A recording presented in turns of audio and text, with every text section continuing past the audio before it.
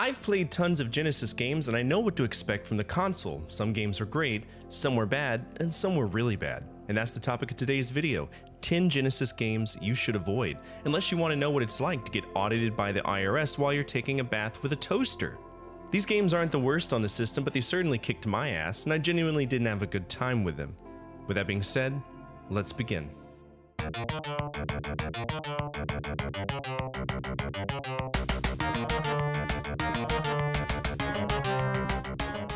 If you recall in the previous episode, which I'll link at the end of the video and also in the description down below, I talked about how much I dislike Afterburner because it's just a missile dodging simulator.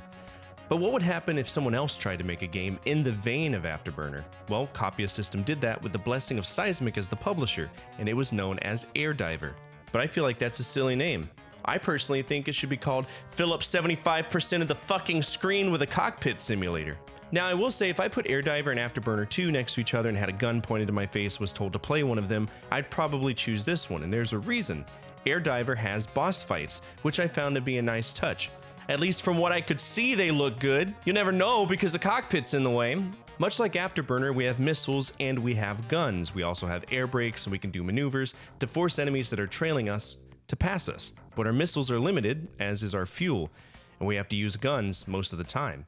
There was a sequel, but it was on the Super Nintendo, and it was released as Super Air Diver in Japan for the Super Famicom, but for the rest of us, it was called Lock On.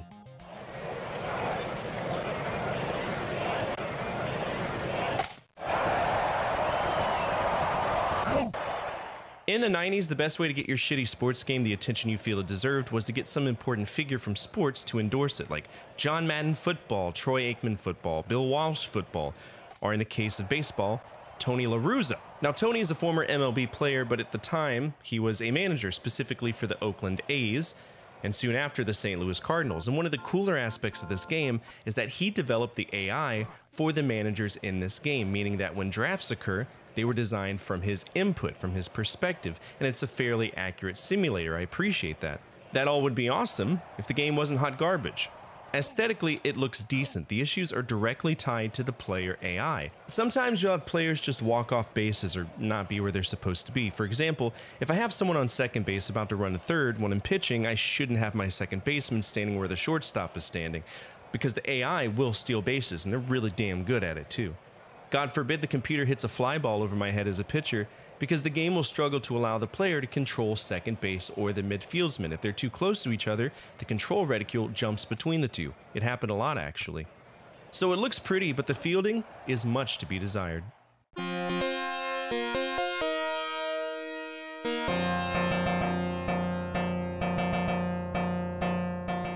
This is an early game on the Genesis. In fact, it was a pack-in for the first release cycle of the Sega Genesis in the United States and Europe. Why? Because Japan didn't give a fuck about Altered Beast. It was way more popular outside of Japan, and the guy who designed the original game, Makoto Uchida, had nothing to do with the ports to the Sega Master System or the Genesis, which is concerning, because this is a Sega game. It's not like they went to a third party and asked somebody else to do it. There was zero reason for him not to be involved. Now in the game, we rise from our grave and walk to the right, kicking the shit out of anything and everything. Sometimes a two-headed wolf pops out, we kick it in the face, and we steal its ball, right? What does this ball do? Why, it imbues us with some of the most latent, homo-flexible energy you could muster in the 90s. Makes us strong. Eventually we get so strong, we turn into animals, hence the name Altered Beast. To me, the game is boring and dull and it's way too easy. Like, you can beat it in less than 30 minutes. Just walk to the right and kick the shit out of everything nonstop. It's a really bad port of a really solid arcade game.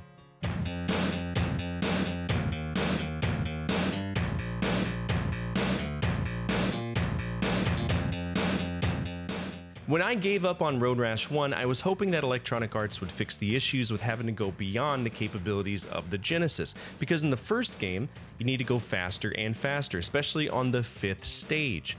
You need the fastest bike. But no, it wasn't fixed. In fact, they made it look slightly better, which is a good thing. At least you can enjoy the scenery while you're flying through the air at Mach 5 because you hit a car head-on at 250 miles per hour. All because the game slowed down before a hill and reminisce on it as the cop that's been chasing you arrests you and gives you a ticket. Happens in the game. A lot. It's so frustrating to really enjoy a game for a long time and then at the absolute end, it goes downhill fast. It irritated me. I guess it's the psychological thing where you want to see a game through to the end, but you just can't. The Genesis couldn't handle it.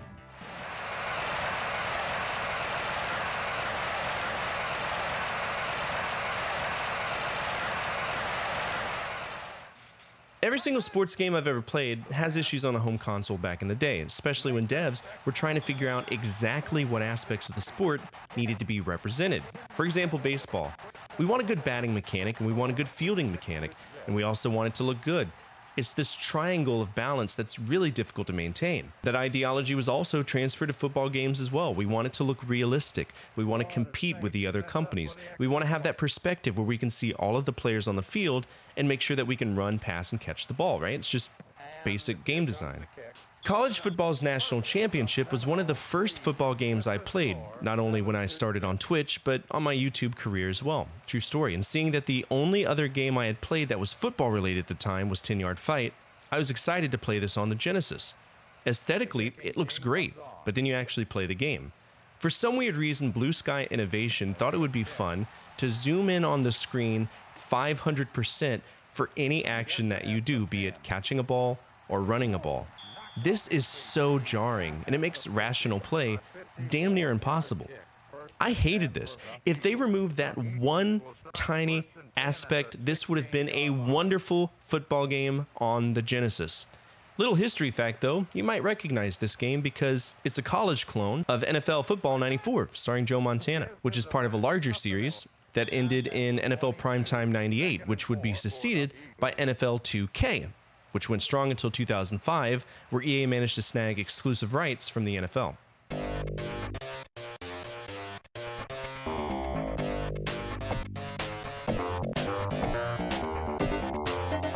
Ever play Primal Rage? I thought it was a really fun game, so fun that when I walked into a video game store in 2016 and saw Primal Rage on the Genesis, I was excited to bring it home, and then I played it. In the arcades, Atari games made a name for themselves with this particular game. In many ways, it was as edgy as Mortal Kombat, with you controlling these awesome supernatural beings like Talon the Raptor, god of survival, and Sauron the T-Rex, god of hunger. It's cool, right? The sprite work was phenomenal, and then you play the Genesis version, and it's not only significantly dumbed down, but if you've ever messed with Primal Rage, you already know that the controls, they're kind of obtuse for what they are, even for an arcade game. Imagine trying to pull that shit off on the Genesis. It makes as much sense as a screen door on a submarine. It's rough. The best way I can rate this game is to say it's Eternal Champions with legendary animals if Eternal Champions was playable. No more, no less.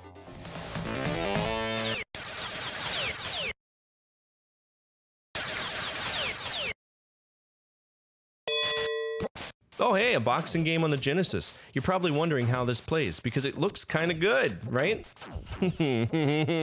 Like shit. James Buster Douglas Boxing is the result of Taito wanting to port their game, Final Blow, to the Genesis. Now you remember what I said earlier where companies wanted sports figureheads to endorse games? Well, there just so happened to be this guy named Buster Douglas, who knocked out Mike Tyson, Iron Mike Tyson, in 1990, right? What an accomplishment. Sign this guy up! Swap the palette! This guy's a fucking legend! Wait, what? Hey, what?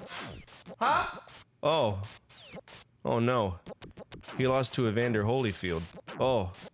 He retired. Well, that was short-lived.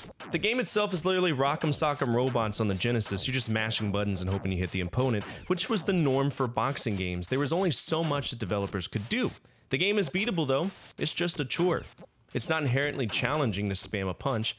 Sometimes it even feels like RNG, especially in the final fight.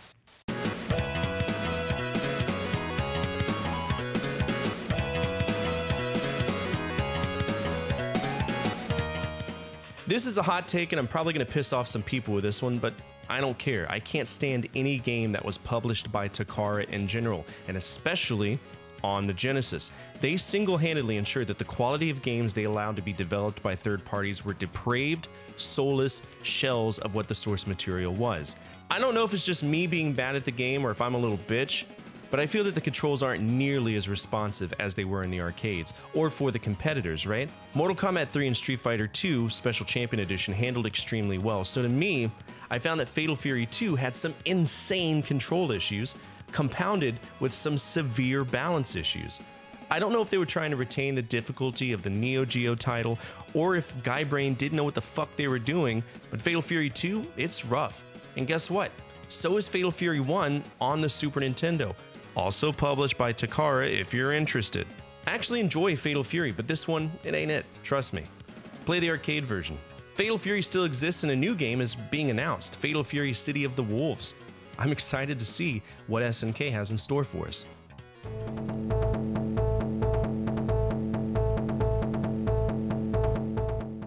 Time to go to Uria, fight the Death Adder. He captured the king and the princess, and if you've ever experienced a fantasy setting that involves a king and a princess being kidnapped, then you know you have to save them.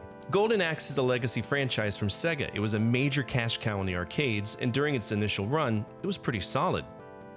It was the most successful cabinet in June of 1989, and the 18th highest grossing that entire year. So what do you do if you have a high-selling game? You port it to everything.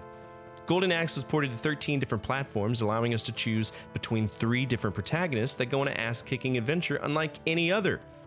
And I can comfortably say, from the bottom of my heart, this game is broken as shit.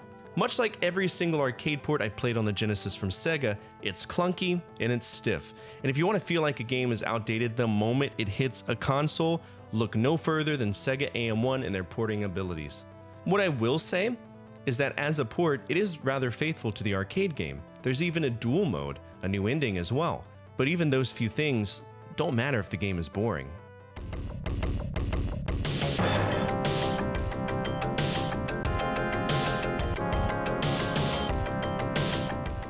I know I rag on EA for their subpar flight simulators, but this one in particular, it takes the cake. In F-117 Nightstorm, we fly a F-117 Nighthawk, one of the dumbest airplanes to ever exist in the Air Force's lineup. We perform training missions in Nevada, operational missions in Panama and the Gulf War, and for some weird reason, we end up in Korea. And you know, I was stationed in Korea, and the only way that Kunsan Air Base ever looked like the game suggests is when I was 14 soju bombs deep into a night of partying, where the sky becomes the ground and the ground becomes the sky. You know what I'm talking about? This game is dreadful. Much like F-22 Interceptor, the game moves in seconds per frame, and the only thing that stands out is that you can choose targets rather efficiently through your onboard computer. And that's the only way you would ever know what your objectives are and where they are. Otherwise, good luck. I swear that EA would make the T6 Texan 2 a focal point of a video game if they thought it would pull in money. Probably would call it T6 Texan 2 The Revenge or some dumb shit. And that's it for me today. What did you think of this list? Are there any good or bad memories you have about the games I talked about today? Let me know down in the comments. I do read and respond to every single comment, even the mean ones. Also, we are incredibly close to 4,000 subscribers. I know in the bigger scope of things, the landscape of retro content creators out there, I'm a small guy, so 4,000 is a number that I never dreamed of accomplishing. And with every subscriber, another person who wants to remember a time when life was a little bit easier to live hops aboard, and thus the ability to share these moments in history and my mission to preserve their legacy succeeds ever so slightly more. Finally, the most important thing you can do for me is to hit that thumbs up button, as it directly impacts the visibility of the channel and the projects that I work on every day. As always, from my family to your family, good energy, good vibes, Fortefyre out.